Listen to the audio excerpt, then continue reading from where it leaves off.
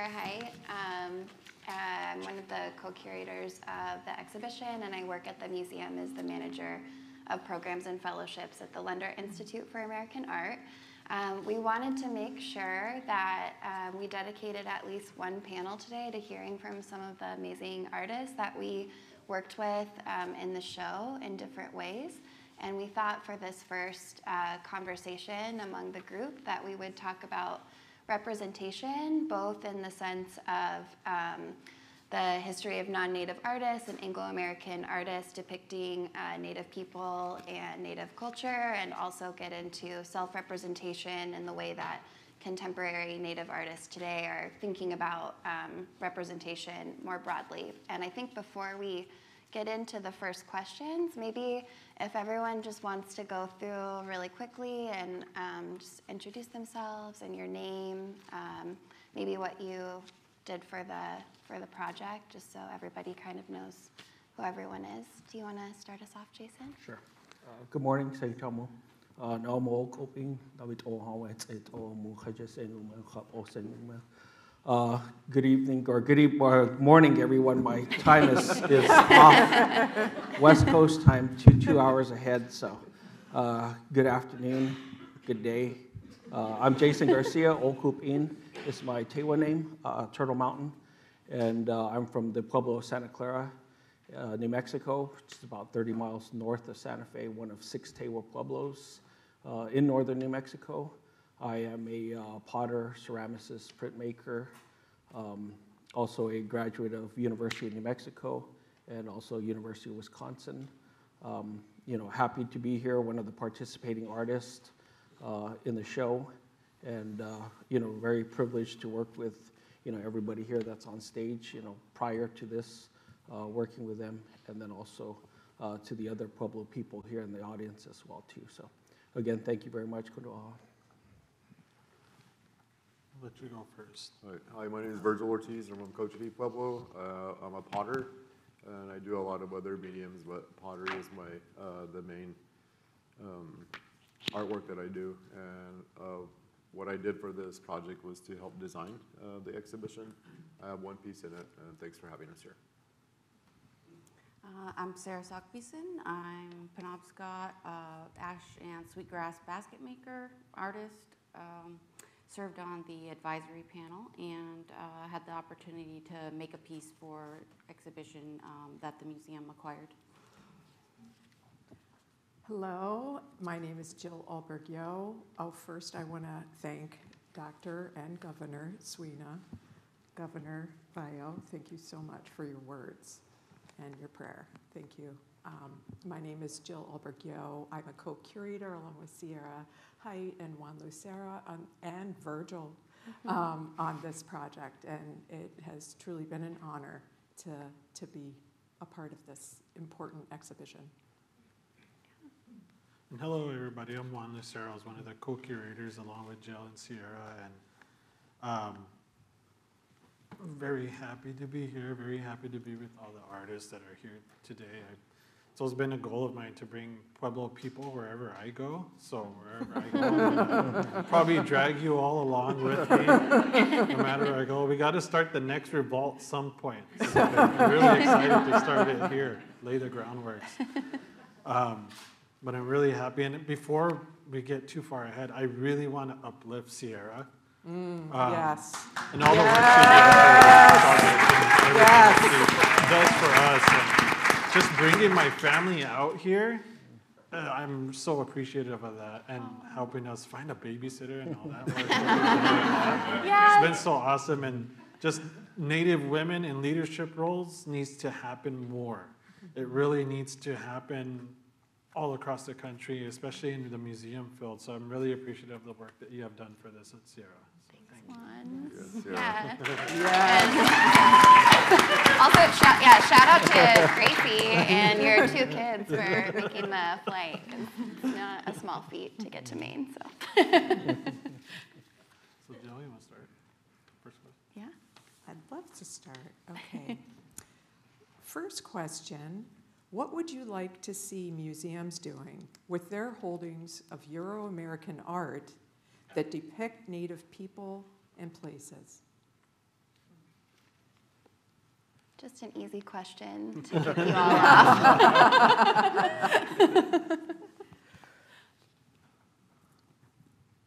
What would you like to see? We're looking at you. I guess I can say something. Especially when it comes to pieces that may like reference Native people, that may have like a romanticized sort of depiction. I'm thinking about also the time period of which it was from, and in particular, I have often experienced art as a Native person, looking at it and seeing it in many different contexts. But I always felt like there was a feeling that I got when I would come into a situation where I felt as if my people were being depicted in a certain way, and it might have either been like thematic or a way in which maybe wasn't 100% like historically accurate. Mm-hmm. And so in those sort of situations, there's always a sense of discomfort, awkward kind of feeling, and just like confusion, I feel like.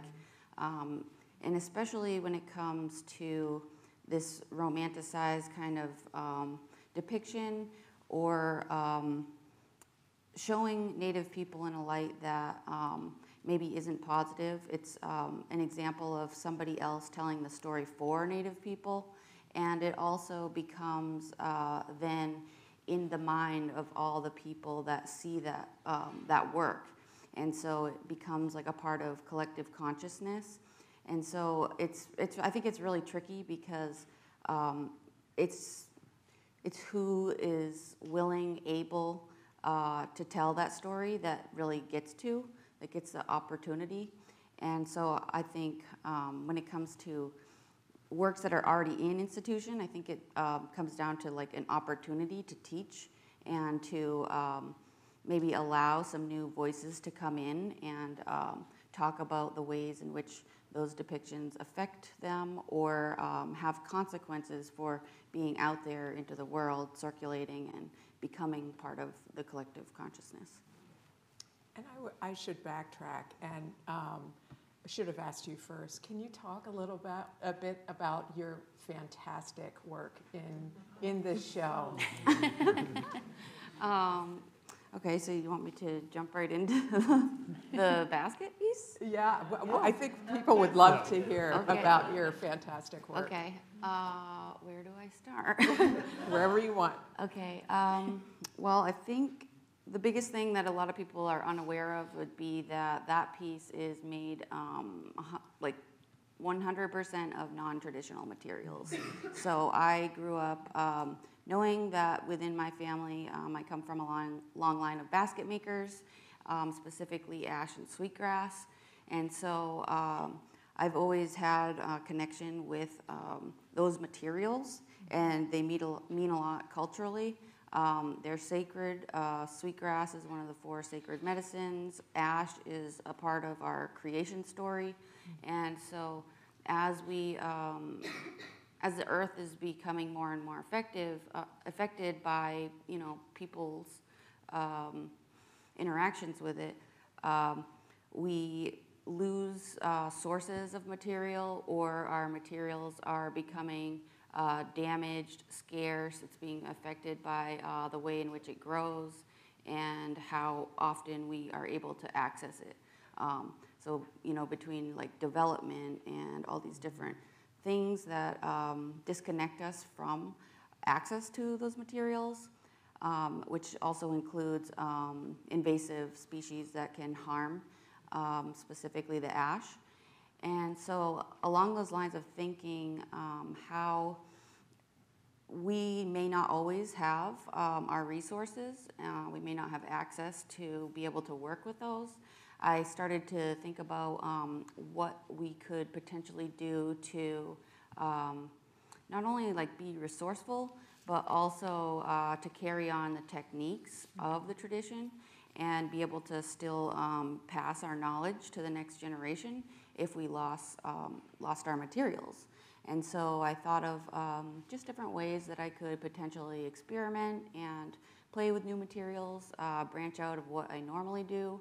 And I can go into specifics at another time, but in terms of what I ultimately chose to use for this piece was recycled materials, because I really wanted to think about how we waste a lot of things, and also thinking about what would have the least harmful impact to the earth if I am to create this piece. And I thought not only can I potentially salvage things that would other be considered waste or discarded, I also thought about kind of cleaning up the earth and ways that we can employ these different materials in new contexts and reinvent what they are potentially,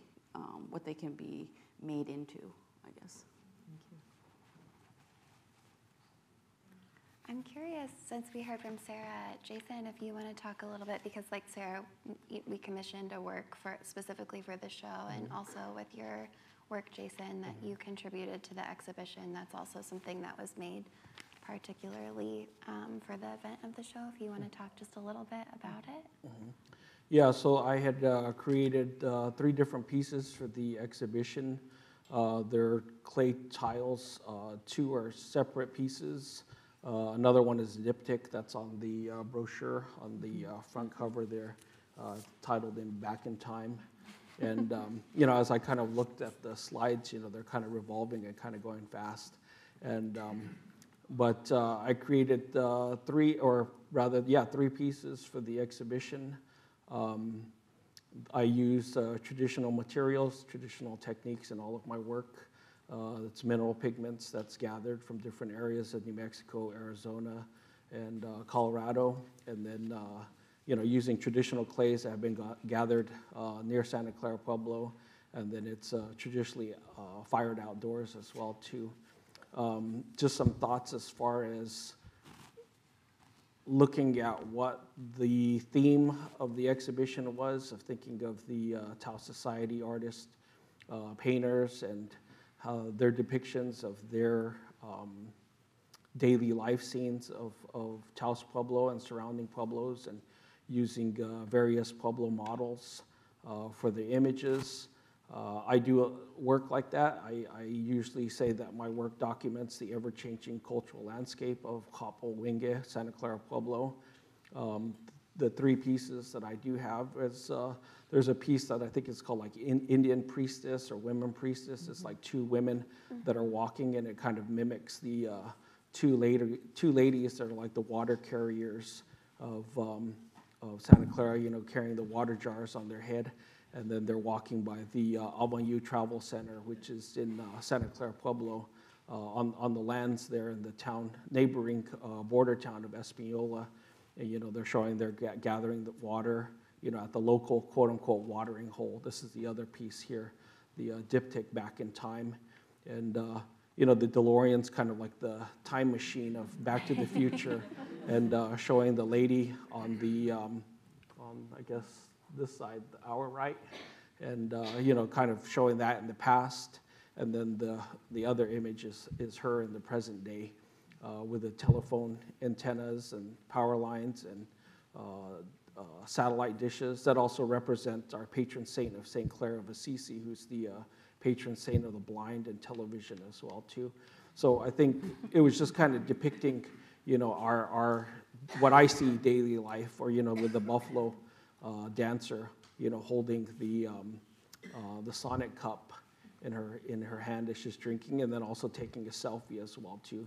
So you just depictions of life, and maybe not as romanticized or stereotypical images that we sometimes see, like the Tau Society painters of wanting to depict something that's kind of like untouched, or removing certain contemporary life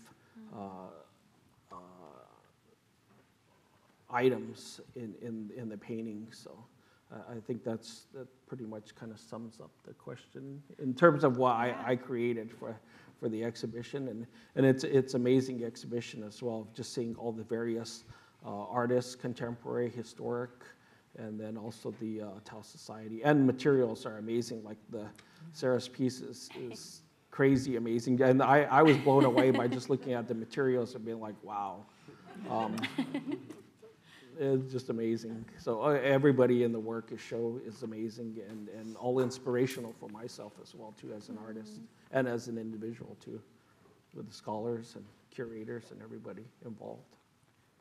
Thank you.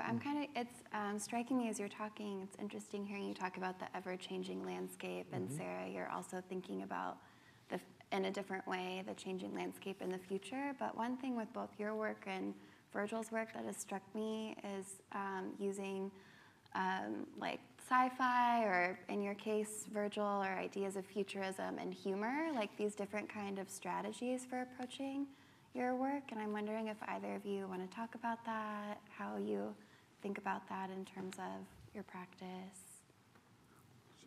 I think it's like the reason I use the sci-fi aspect of it is just to attract the attention of the younger viewer and all the Pueblos and in general as well, because everybody's on their phone on Instagram, right, and Facebook looking at different things. And if coming at it, because I'm not an academic person at all, like I do all my education through art, so I let the art speak for itself, but to be able to communicate with that generation, I mean, I want to create fantastical images, superhero images, but then also when they're looking through the whole thing, they read what it's about, then all of a sudden they've learned a lesson in history. So it's just really trying to look at it in a way when I was affected as a kid, seeing these sci-fi movies, not reinventing it, but just like adapting it to our storyline. And I think like for the first question that we had is like this whole Colby Museum, what they did, and like to install this show is just like really amazing how that's the answer, I think, is to have like contemporary indigenous voices along these paintings. I think that's like the perfect answer to that question, is just to give us a voice to be able to answer and to have a conversation with these pieces like that. And it's really important to have it. And like listening to Mr. Bayo's presentation, it just blew my mind. Like when he mentioned 130,000 pieces, it's like I was like shaking in my boots just to think about what you've seen, and then the work that you and Dr. Suino have been doing. It's just like, we thank you very much for leading this reawakening, or this enlightening people of what they see in museums. And I too had the shock when I also go into different museums, their collections, to not only to design the exhibition that I'm about to be a part of, or just to like look at all of the collections that they do have. And I've seen those pieces before too, but they're also in the process of repatriation to it. So that's like, I mean, like the work you guys are doing is just like very important. Thank you for doing that. But it's just like, then also like when you see historical pieces of our Cochiti Pueblo's historic work, that probably nobody has ever seen before. So then once I go in there and I look at these pieces and how it connects, and make sure everybody knows that it's not me as an inventor of it, like I'm just reviving what our people have done and following on that process and making sure that doesn't die out, but to bring those pieces into the light and show the process of the historic, the present, and the future, how it's all going. And what I try to teach people that are interested in people from Cochiti that want to do the Cochiti pottery methods and materials, is to show them exactly how I was taught and how it's done, so it's not a secret, so they learn it, but also to encourage them once they learn it the traditional way, but also, you know, don't hold back with using all types of materials like Sarah, everybody that, or just like don't limit yourself, and just like really follow what you want to do and give them the backbone to keep on doing it.